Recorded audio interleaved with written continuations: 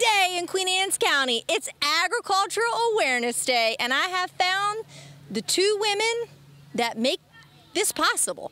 So all the 7th graders, in the today and tomorrow, all the 7th graders in the whole county, and all of Queen Anne's County will be here. So we picked 7th grade because we feel like they're getting ready for high school. So we want to teach them about agriculture, number 1, and number 2 about careers in agriculture. So every station, they'll go to 5 stations today, and they'll learn about what it is to farm in Queen Anne's County or Maryland, Delmarva. Right, anywhere, yeah, right. We all do a lot of the same things. And you're going to go talk to a lot of the people that are helping and teaching. And I'm going to go talk to all the kids that are in the area, and I'm going to ask them some fun questions. And I couldn't let you guys off the hook. So I'm going to ask you some fun questions. What's your favorite animal here? Chickens. Chickens. Come on, isn't there more to life than just chickens? No, no. Okay. If you could only plant one vegetable to eat for the rest of your life, what would it be? Sweet corn. Sweet. You need help on that answer. I like them all. I can't pick one. Your job is to keep everyone moving efficiently. And to get the children here. Well, that's important. We gotta have kids. Yeah, so the first station that we have is today's agriculture technology. So they learn about drones, they learn about the GPS system with tractors and planters, and then they learn about grain. So they talk about GMOs and nutrient management. What's your favorite thing about Ag Day? Animals.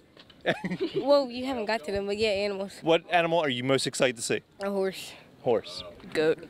Why goat?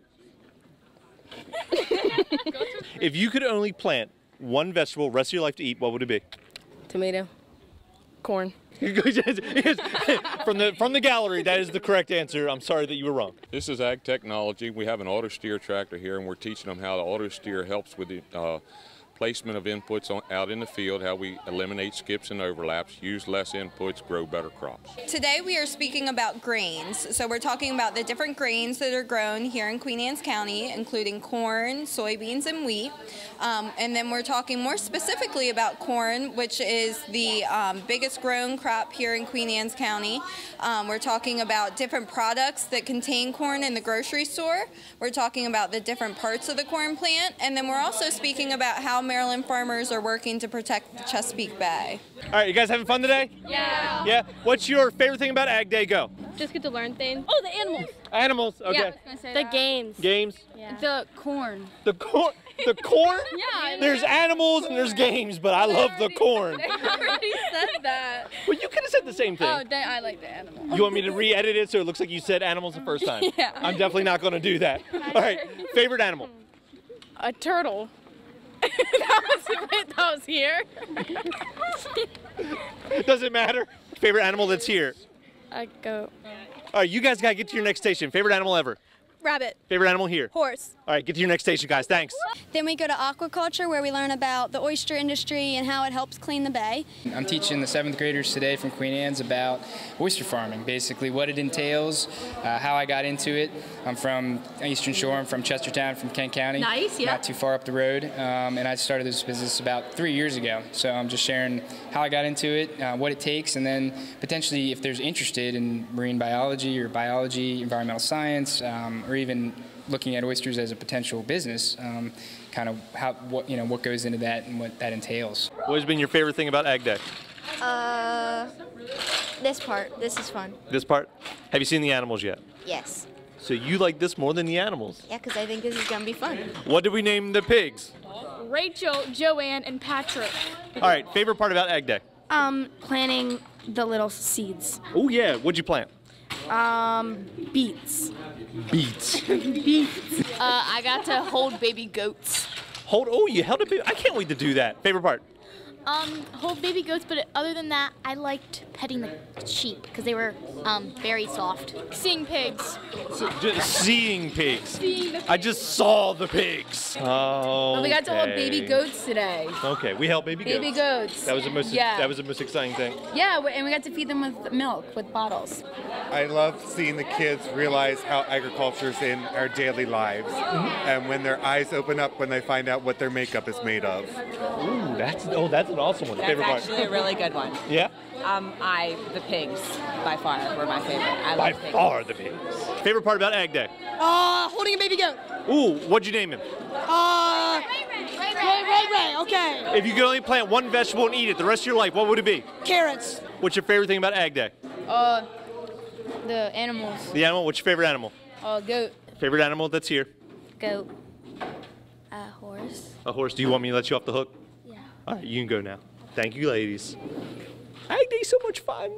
Then we go to the green stuff where we plant a plant and we learn about conventional organic, and we also learn about the nursery industry. We're talking about kind of real life vegetable farming and the differences between organic and conventional vegetable production. We're talking food safety, nutrient management, fresh vegetables versus sort of processed foods like corn and soybeans, and different labor that it takes to do both, and different machines that it takes to do vegetables versus like a grain crop. I'm teaching the kids how to plant any type of seed, from kale, collard greens, cabbage, lettuce, beets, turnips, radishes. I also teach them a little bit about the production side, how it goes from the greenhouse to the field, and that's just not direct seeded into the ground. My hope is that they take these plants home and raise them, and hopefully in the fall they'll have a nice head of lettuce or a nice turnip.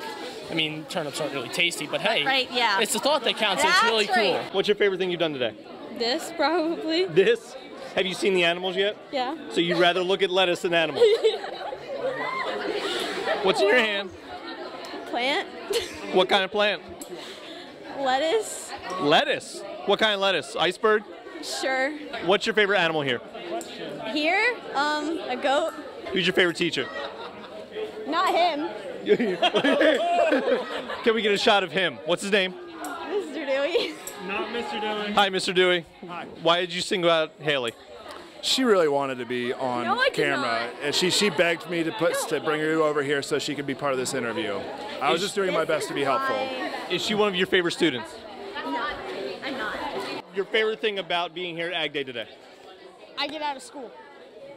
As you can see behind me, Mr. George Mayo from the Maryland Agricultural Education Foundation, the executive director, is explaining to the kids a little bit about the nursery side of the growing. Then we get to go to Farm Animal Station, where you get to learn about like the byproducts and the products that animals produce, and get to hand feed them and touch them and play with them, so the children get to interact. Well, one of the things we want to teach the kids today is the reality of animals. A lot of the kids come through here, they've never interacted with animals. How many of y'all have interacted with animals before? So we got a few. By that do I mean, how many of you have interacted with farm animals? So we get a couple, but a lot of them still think of farm animals as the storybooks that they're seeing.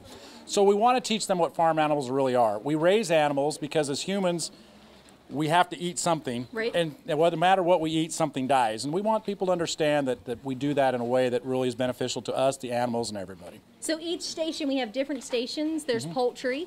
Chickens, we got chickens, which is the #1 product we have here in Maryland. We raise more chickens than anything else, and poultry accounts for over 40% of our farm income, so it's very important.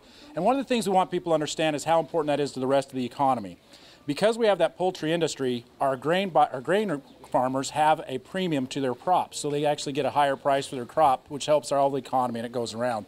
So it's not just chickens, it's actually the whole farm community comes together into one product. The kids are learning how agriculture is developed with horses, from like pulling the plows in the garden to just being able to ride them and have them on the farm around here. And I've asked a lot of the kids today what they've learned in general today, what their favorite part was, and a lot of them said, I didn't realize how much agriculture was a part of my everyday life. And I think that's a really big deal, because without our farmers and without everybody in the community, we wouldn't have food on our table. All the kids were asking, like, where do steaks come from? Where's the sirloin on a cow? Where's the brisket? Where ribs and stuff like that? And I just feel like it's really important to know where everything comes from, where your food comes from. So, and then they're also asking how old can they get, and just different stuff about cows. So I think that's a pretty important part. Did he nail that? Yep. Good job. Okay, so I breed Angus cattle. I raise about 30 head of cows every year, and we sell show stock primarily. We show all over the country. So, yeah. It's definitely like teaching them the other side of agriculture, growing and expanding. Yeah, there's the production side and then there's the show world, which helps a lot. The biggest thing I've heard kids today is saying that they think their meat comes from the grocery store. They don't understand that there's a step before the grocery store. It comes from the producer. How it gets to the grocery store. So. I think it's really important that at this age they're learning where their food's coming from, how it's grown, what's involved into it, and the careers and possibilities that are around that. Definitely. We were saying on the other side how there's drones now and the technology, the tractor drives itself. It's a whole nother level. Yeah. I mean, farms are getting bigger. There's less people in agriculture, but there's a lot of varieties around that. We can still find a career and you can still live in this county and do a good living. So that's what we're working for. Well, I've been involved in 4-H for 9 years. I raised pigs. In the past, I have raised beef cattle and also rabbits.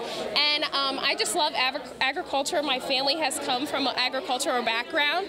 And in the future, I hope to stay active in agriculture and maybe possibly pursue a career. What number are you on?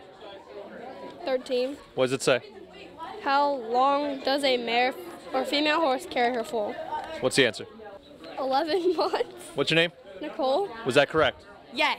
Good job, Nicole. Woo! Hey, Nicole, give us a thumbs up. Look over here. What's our most exciting thing happening over here right now? I like the goats. The goats? The goats are fun. The goats. Favorite thing over here happening? Definitely the goats. Definitely the goats. Do we have our papers out? Are we filling out our things? No. No.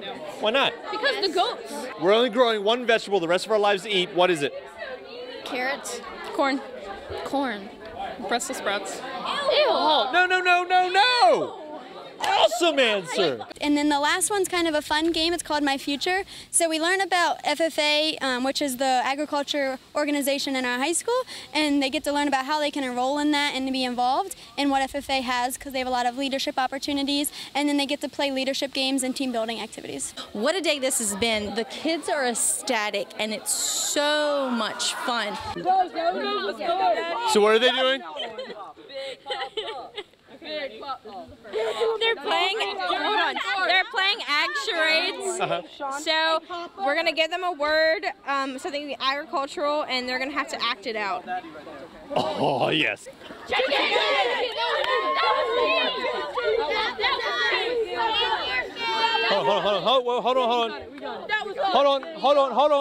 Hold on. As an impartial judge, we won. Good job, guys. TV doesn't lie. And this event that you put on could not be possible without the people that sponsor it. Oh my gosh, yeah. Definitely. We have 70 plus volunteers here today. So it's kind of coming together of all the ag organizations and the Board of Ed. So from Maryland Department of Ag to the Farm Service Agency to the Queen Anne Soil Conservation District. Funding comes from local farmers give us money, the Maryland grain producers give us money. There's local farmers here teaching, so it's just a really good collaboration of all farmers. Because us individually, like Extension couldn't do it, Farm Bureau couldn't do it, but when all of us come together, takes a village. We can. That's right. We can do great things. That's right. This is so amazing. It's such a great opportunity for our students, whether they live on a farm or whether they don't, to come out and see all of the opportunities that there may be in agriculture, even if they are just interested in seeing the animals and the plants and how life works on a farm. Definitely. It is an outstanding opportunity. So yes, it's a great day. We have a great partnership with Maryland Extension Office and Queen Anne County Farms Bureau, and we have just an absolute wonderful day where our students can come out, learn about our community, our agricultural community, and learn all the different components that we have within that community. QACTV. Yeah, where it's happening.